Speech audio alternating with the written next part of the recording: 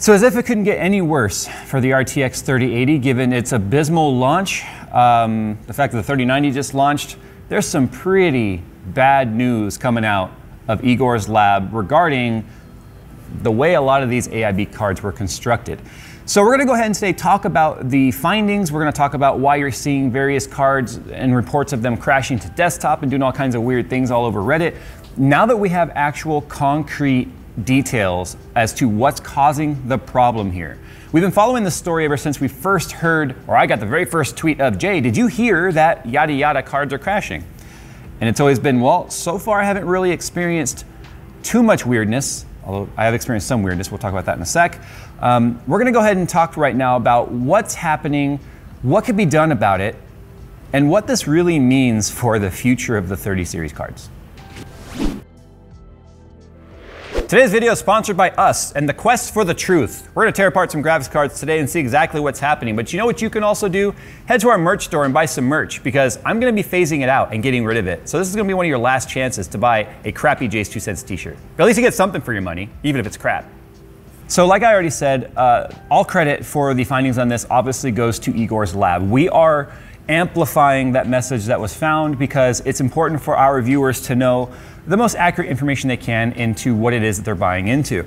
Now, the problem on a high level, if you haven't been paying any attention, is you can find all sorts of reports on Reddit, any other forum, to be honest, Linus Tech Tip forums, where they are talking about this sort of stuff at an enthusiast level, or even just a layman level of going, I was playing a game and then I got kicked to the desktop, or CTD, not KTD, crashed to desktop. We've seen reports of, hey, I'll be gaming and then I'm just kicked to the desktop. Or I'll be just gaming and then suddenly my card goes all wonky with crazy lines and stuff in the screen, which is usually indicative of some sort of a calculation error happening in the card. And it's becoming more and more widespread as people are starting to slowly get their hands on this. And this is a story that probably didn't have a lot of legs at the start because of not a lot of cards truly made it out into the wild. I mean, it looks like we might have seen worldwide only a couple thousand of these cards make their way into the wild. But as they start to trickle out, we're starting to see more and more really alarming news about people showing, not just saying, but showing proof that their cards are crashing. What inevitably happens is this doggy pile when something happens. You'll get someone report something, and you'll get other people that are just not fans of the brand, like, yeah, it's happening to me too, but they don't really have the card. They're just regurgitating things that they've heard and telling everyone, hey, it crashes, it crashes. But firsthand experience is very important in getting to the root of these types of problems. So now that we've seen enough proof of people showing videos and little, cell phone captures of their cards doing various weird things, Igor's lab seems to have gotten down to the root of the issue. Now, understanding the root of the issue, you have to understand kind of actually a video we've already done about this, where we explain the difference between a Founders Edition card, a reference spec, and then an AIB build. So those are basically three different ways that these cards can be manufactured. So what we have right here, this is just the Founders Edition 3080. This is the card that NVIDIA built using their own custom diagram. They took their own reference spec and then they beefed it up and did a whole new card layout and the arrangement of the power delivery and components. Remember earlier in that video, and it's funny, I didn't even expect that video to really tie into this one, but it's a very good prerequisite watch in my opinion to understand what we're talking about here. The old reference spec basically just said, here's a layout of components, here's what will work, here are the minimum requirements to meet the needs of the GPU. That's power delivery, type of component, component layout, but it's basically, here's the bare minimum. Right? 15 pieces of flare or whatever it is, and you're Brian over there wearing 33 pieces of flare, right? So a lot of the AIBs are like, we're going with all the flare. And some of them are like, you know what? To stay near MSRP, we are going with the bare minimum. Now the Founders Edition card is beefed up from all of that this year. I also said in there that what a lot of AIBs will do is they'll take the reference spec and then they'll add their own components on there. And that's sort of what's leading into what today's problem is. Now Igor's lab did a very good write-up about the various capacitors that are on the back of the GPU. We'll use this guy here for reference. This is the EVGA GeForce 3080 XC3. Fortunately, a lot of these open backplates now allow us to see what's going on behind the GPU. And if you take a look at this arrangement right here, this is the backside of the GPU. In order to get the cleanest power to the GPU, you want the delivery as close, the final power delivery, or I should say, as close to the component as possible, so there's less contamination, crosstalk along the way, neighboring parts like memory and other things that use electricity on the board causing any sort of interference. These are also essentially filters that filter out the electrical noise that happens in a circuit. Jay, what do you mean electrical noise? Have you ever walked underneath the power line and you could just hear that thing just crackling away? That's just ESD and other things happening in the air and the environment. On a really dry day in California, you walk underneath the power line, you don't want to stay there very long because it's just freaky hearing that thing just sound like, what are those balls? They're like, oh, those two towers, like, yeah, it sounds like those. If we take a look at the EVGA XC3 card right here, you can see that in the middle, there's one little array that looks different than the rest. And that is what we're starting to see be the problem here. You have 5 of the, we'll just call them larger capacitors, and then you've got one array of the smaller, more expensive capacitors.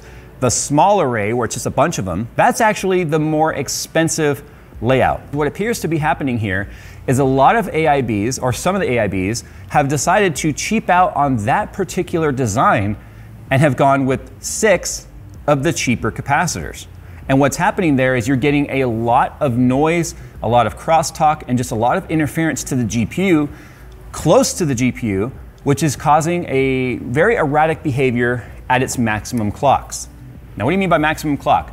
Remember in my reference card, how to understand 3080? I explained that you have a reference clock, and that's the number that, like, this guy right here said it's going to go to 1740. But the moment we turn it on, it goes all the way up to like 1950. That's because of GPU boost.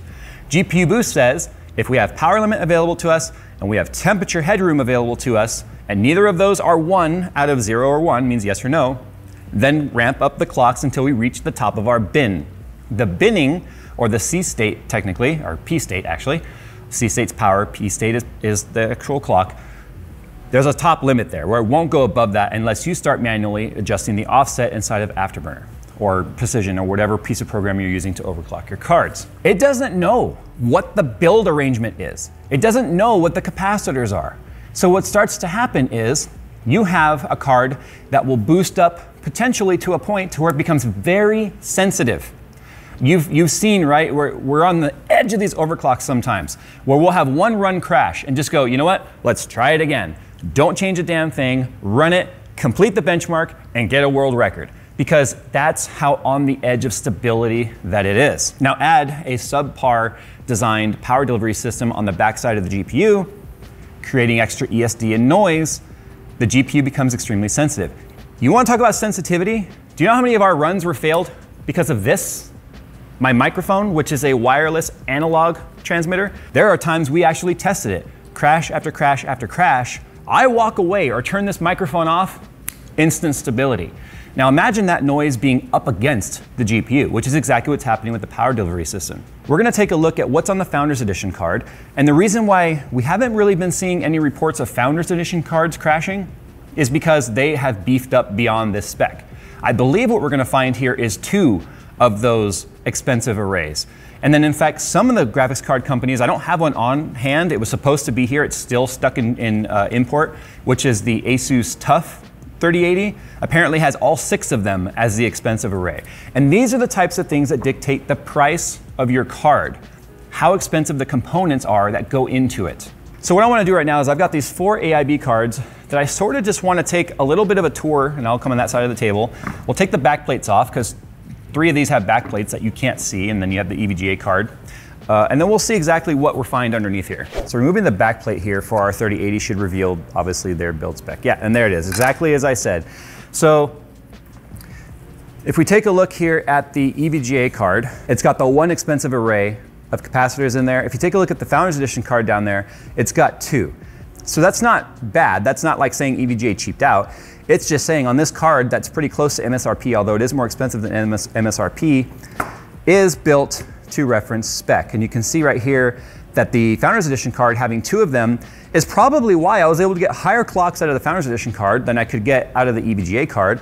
And that's not just Silicon Lottery, that's not the potential of EVGA binning their own GPUs, saying we're keeping the best for ourselves. There's more to it than just Silicon Lottery. It's the quality of the power that's being delivered to it.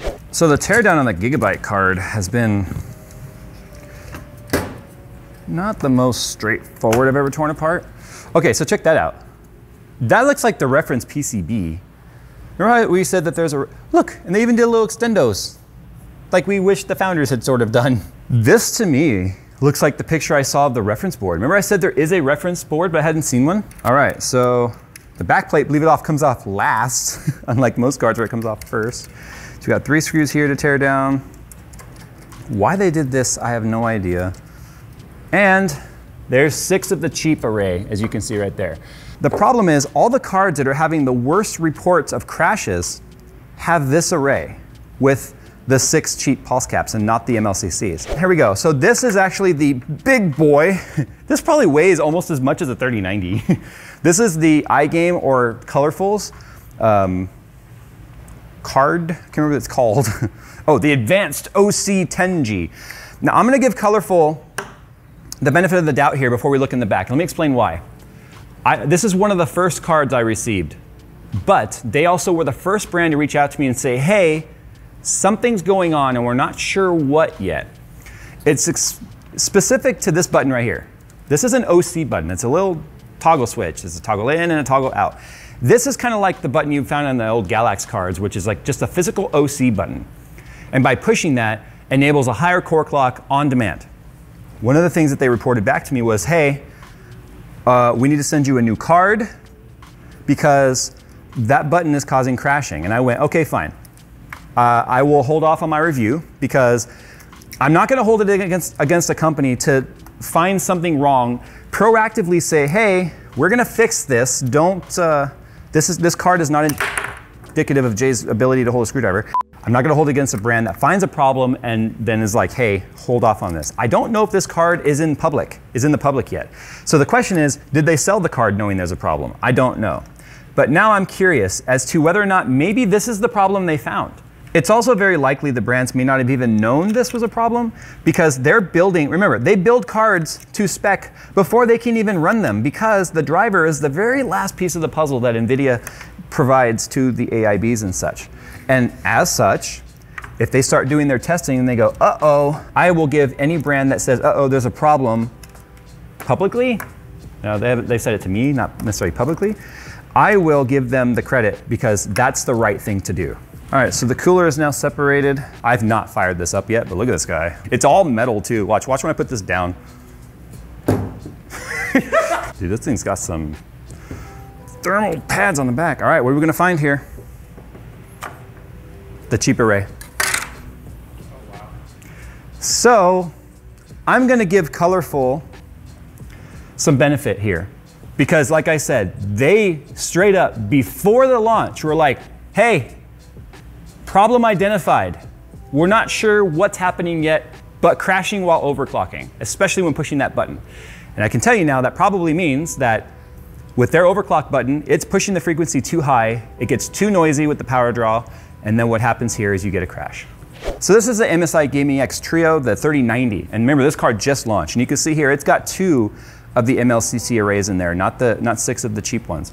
So I was kind of curious on whether or not that is the spec for the 3090.